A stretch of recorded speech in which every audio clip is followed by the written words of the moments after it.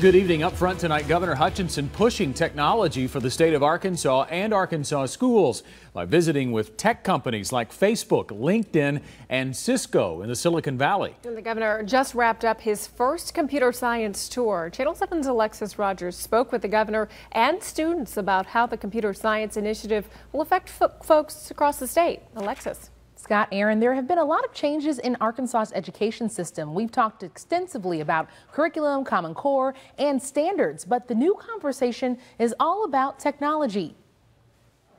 Students across the state are being introduced to the governor's push for computer science. Whether you want to be a doctor, lawyer, engineer, or a farmer, computer coding, computer science will help you do better in your profession because it's foundational for anything. An initiative that revolves around the future of students like Josh Robinson.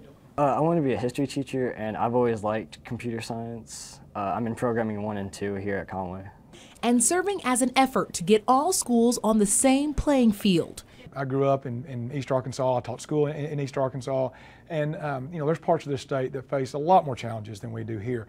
Robinson says he can see it being a life skill. I could use the technology in classrooms because I want to be a teacher, and I could make an app based on history, or to use in classrooms or for other students. Governor Hutchinson says it's about keeping potential businesses, students, and money in Arkansas. We can create entrepreneurial jobs in the Delta, in the rural parts of our state, and that's people love living in Arkansas. And so with these kind of skills and access to internet, you can live in Arkansas and you can have an international business. The governor will start up another computer science tour in the fall. Back to you. Alexis Rogers reporting for us tonight. Alexis, thank you.